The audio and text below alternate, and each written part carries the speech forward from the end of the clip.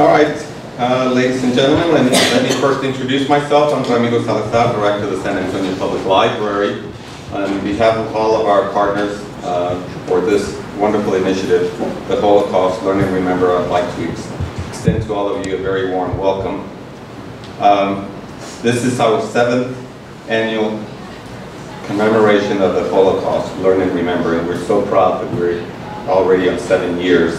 And it's being made possible through the many partners that have participated, which I will identify shortly.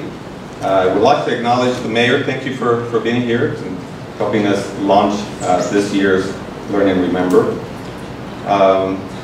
We also have a special welcome to Ms. Varda Ratner, who will be speaking about her story as a second-generation Holocaust survivor. She will be introduced shortly. And again, I mentioned about the different partners, the San Antonio Public Library Foundation, one of our major partners, but of course the Holocaust Memorial Museum under the directorship of Ollervidez. I always struggle with that one, Ellen. Have been a great partner working together to kick off and to make available the Learn and Remember, and make it possible, quite frankly. So I do have a couple of individuals that I'd like to recognize. We have a special guest, Judge Nelson Wolf. Thank you so much, Judge, for being here. We appreciate not only your presence, but your continued support for the San Antonio Public Library and for the community in general. Thank you so much for being here. We also have a member of the Library Board of Trustees, Marcy Inst, representing District 9. Thank you, Marcy, for being here.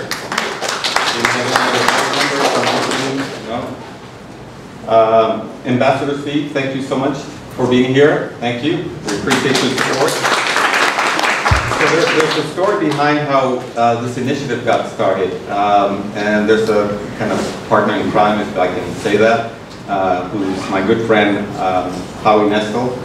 He will tell you the story behind it, of how this initiative came to be, and the purpose of using this initiative to teach tolerance, especially in these times where there's so much divisiveness.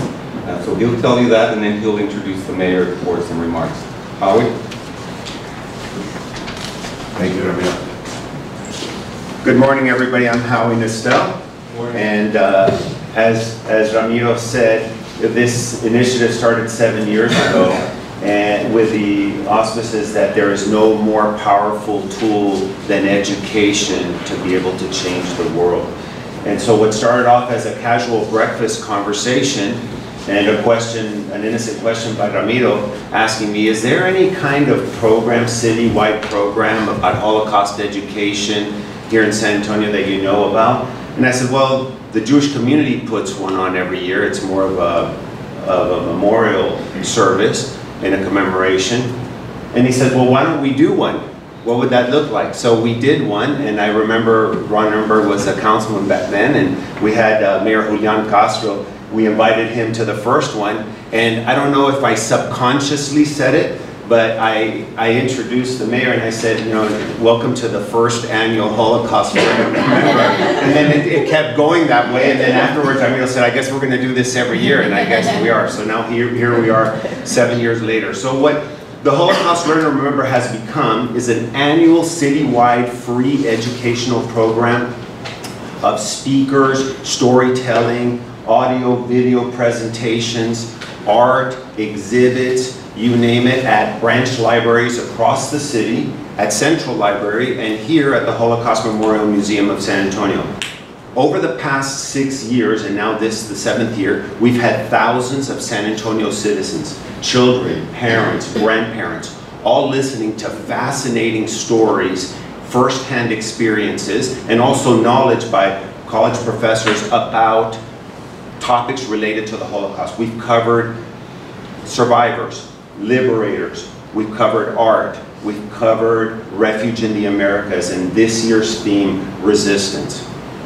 For all of the exhibits and programs and speakers, I encourage you to go to learnandremember.org. We have them all listed there. The San Antonio Public Library has listings on their website. I believe the Holocaust Memorial Museum of San Antonio has listings there. And I encourage you all to get involved. These are all free and open to the public events at branch libraries all over the city, and you will be fascinated by what you hear. I have them, I put them all on my schedule, and I try to get around the city to get to as many as I can, and I highly encourage you all to do the same. Share it with your friends and encourage them to come. I don't want to stay up here and talk too long, so I want to introduce somebody who helped us get this program started back when he was a city councilman for District 8, which is this district right here. And now the mayor of San Antonio, and hopefully our next mayor of San Antonio, Mr. Ron Nirenberg.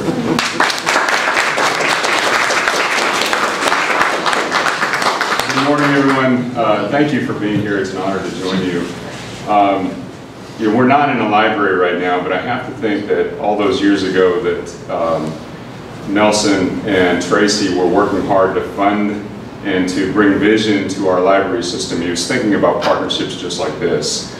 And it's a great time to reflect on where we are as a community, because I think a few weeks ago you may have seen some news where someone, we don't know who, posted a sign outside the door that said "fake news" pointing over here. If there was ever an indication that we need facilities and we need opportunities like this to remind ourselves not only of the persecution of Jews and others around the world, but also the responsibility that we have to educate our young people, to educate our neighbors, to educate our friends and family about the suffering and the incredible danger that lurks without proper tolerance and education. It is these times we're living in right now that best illustrates that. This is a facility that I hope every San Antonian gets to see at one point during their residence here. As you can see, some of the images are not easy to look at. The stories behind them are even harder to hear. But you have to also realize that this is modern day Europe. Imagine that. In our lifetime, this occurred.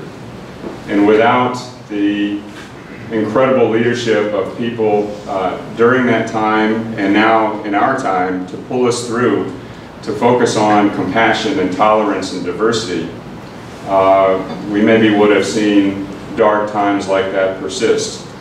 And it's true, we don't live in a perfect world. There are injustices even today, which makes these remembrances so incredibly important. I'm honored to be here, Howie. I'm truly grateful for the work that you and Ramiro and all of your supporters do to put on the Learn and Remember series every year. It is one of the things that I hope you take a lot of pride in about our library system here in San Antonio. Thank you all for being here. Thank you for carrying the message of the Holocaust Memorial Museum out into our community every single day. And thank you, Ms. Ratner, for being with us today. The stories that you hear during the Learn and Remember series are probably the most powerful part of the entire initiative. And it's because of your bravery and the folks that have spoken to us before that we get to not only see this as something that took place in our world, but also see ourselves in it and the responsibility that we have to make sure that it happens never again. So thank you very much.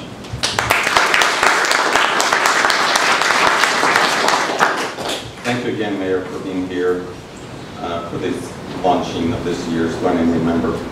So with any great initiative and successful initiative, it takes a collective effort, different partners coming together. A key partner for the Learn and Remember is the Holocaust Memorial Museum and the support of the Jewish Community Center. And so it's my pleasure to invite to the podium Ollervidez, who is the director, the leader of the museum, and a dynamic leader that has worked very closely with the library staff. Both of our staffs work very well together, very effectively, and so I'm very proud to invite Ellen to the podium, and she will introduce our special guest today. Ellen. Thank you. Thank you and welcome. My name is Ilona Haendel, and I serve as the director of the Holocaust Memorial Museum of San Antonio. And it is my pleasure to introduce you to a dear friend of the museum and a tireless advocate for Holocaust education, Varda Ratner. Varda is a second-generation survivor and a senior docent here at the Holocaust Memorial Museum. Please help me welcome Varda Ratner.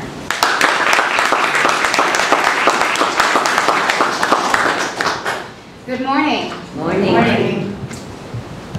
I am standing here before you today thanks to 3 Holocaust resistors.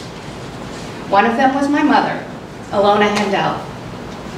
Another was a Hungarian righteous Gentile, Anush Orosz. And the other was Karl Lutz, a little-known Swiss diplomat.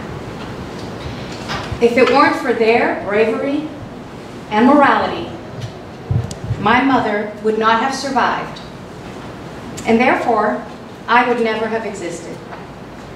Neither would my brothers, my children, their children, all of their children, nor any of the generations to come. My mother resisted in a few ways. She escaped capture in a roundup of her section of the ghetto in Budapest. After being caught during a later one, she escaped again. She snuck out of the ghetto repeatedly without wearing a yellow star, pretending to be a non-Jew in order to get protective papers. She took part in the forgery of those protective papers that saved over 100 Jews herself. After moving out of the ghetto into a building under Swiss protection, and eventually being captured and taken away on a death march, she escaped again. She hid in the apartment of a Gentile for the rest of the war. Anush Orosz was that righteous Gentile. Anush had been the housekeeper for my mother's family, back when Jews were still allowed to employ non-Jews. When my mother escaped the death march, along with my grandmother, they looked at each other and said, "Now what?" They decided to go to the home of a World War I comrade of my grandfather to see if he would help. Upon arrival at his home and his wife's home, they initially were accepted in. A few hours later, though, my mother overheard them talking, saying that they were going to turn them in. As soon as feasible, my mother and grandmother snuck out of that house and headed to Anush's apartment, unable to think of any other possible refuge. Anush and her mother were very happy to see that my mother and grandmother were actually still alive, and they ushered them quickly inside. Anush and her mother lived in a 2-room apartment. They gave my mother and grandmother their room to sleep in and took to sleeping on the kitchen floor themselves. My mother and grandmother remained there for the rest of the war. Karl Lutz was vice consul to the Swiss Consulate General in Palestine in the early 1940s. My mother's brother had already emigrated there from Budapest. He heard that Lutz was going to be reassigned to Budapest and would be giving out papers of Swiss protection to Jews in Hungary. My uncle sent my mother and grandmother a letter encouraging them to try to get these papers of Swiss protection. The Hungarian government and the Nazis had authorized Karl Lutz to give the papers of protection to 9,000 Jews who were under Nazi threat in Hungary. Instead, he ended up deliberately using this permission for 9,000 as applying to families rather than individuals. thus issuing tens of thousands of additional protective letters. My mother, not knowing this, thought she needed to flirt with the clerk at the consulate to get the papers. She snuck out of the ghetto and dodged falling bombs to get to the Swiss consulate to ask for papers for herself and her mother. That night, after having gotten those papers, she couldn't sleep because she realized she should have gotten them for her aunt and cousin too. Those were her closest relatives. The next day, she went back, flirted with the clerk again, and told him that she needed 2 more for other family members. Well, that night she couldn't sleep again because she was thinking about more of her family members for whom she hadn't gotten papers. So she went back and saw the same clerk yet again.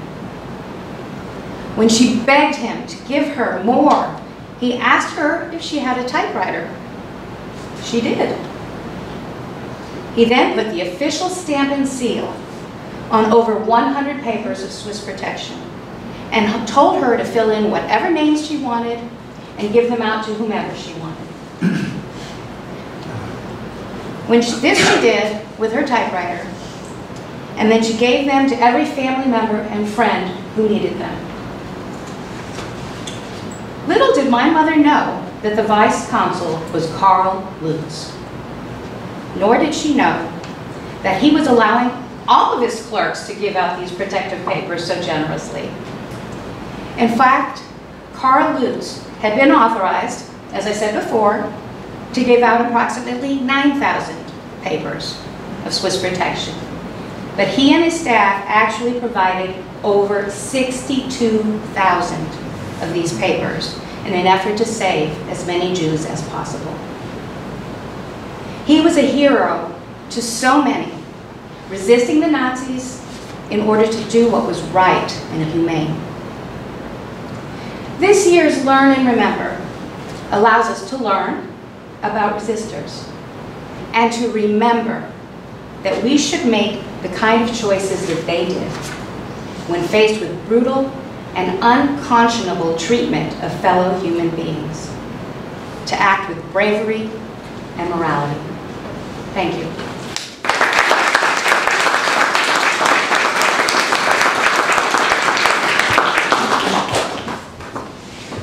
Thank you so much. So in closing, I want to again thank you all for being here. Special thanks to Ron Nirenberg, our mayor. Somewhere? Okay. So I'm not closing yet. Coming back. Okay. I'll bring my closing remarks after that.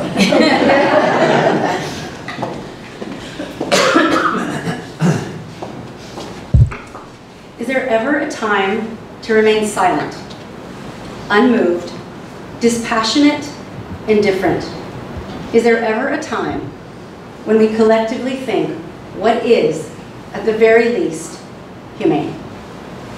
Learn and Remember 2019 focused the attention on resistance during the Holocaust. What did it look like? Who can we thank for showing us a way? What consequences emerged? What lingering effects did it have? Through the lens of resistance, we remember the ways in which human beings came to the aid and rescue of other human beings. We can examine the brightest moments in a dark history. I'm reminded of a story about a French village, Les Chaumont. You see, the people of this village came together to determine the best possible outcome for all, and an all or nothing conclusion was drawn. They were all in or were all out. These villagers took a tremendous risk and expressed their great humanity by choosing to hide some 5,000 refugees, including several thousand Jews, therefore escaping Nazi persecution. This community in this village had experienced persecution in the past and understood. And the collective memory of their own suffering as a religious minority created strong suspicion of authoritarian government. They remembered and they acted. While reading the classic novel entitled Bless Mi Ultima, I found a passage so thoughtful, I have found it unforgettable. It was written, "Every generation, every man is a part of his past. He cannot escape it, but he may reform the old material and make something new. Let us together resist the trend in forgetting our past, and let us shape a better future with this history in mind." A very special thank you to the San Antonio Public Library Foundation, the Jewish Federation of San Antonio, and to the amazing staff members of the Public Library and the Holocaust Memorial Museum, and to the many performers and presenters who have so eagerly accepted our invitations to teach. Following Ramiro's remarks, please stay. We invite you to stay, enjoy refreshments, meet new friends, greet old friends, and we look forward to seeing you at the Learn and Remember events. Thank you. Thank you, Ellen. Now I can close the remarks. Very profound statement. So in closing, again, thank you all for being here. Thank you, Mayor, for being here. Thank you, Judge Wolf, for being here and joining us in this event. And thank you to my special partner, Howie, and of course, Alan and the Holocaust Memorial Museum. I want to invite you all to attend and participate in the many events that we will be having throughout the month of January and part of February. You can visit several websites, mysatl.org or hmmsa.org or learnandremember.org for additional information regarding the different events that we will be having. I believe we have cards available for distribution, so please take one with you. I too want to join Ellen and acknowledge the staff who work very hard behind the scenes to make this happen. Dr. Haley Holmes on our part is our lead in this initiative, so I wanted to recognize her. But again, thank you so much for being here. And your words, Ms. Ratner, certainly resonate, and it reminds us to stand up and take action when we see injustice.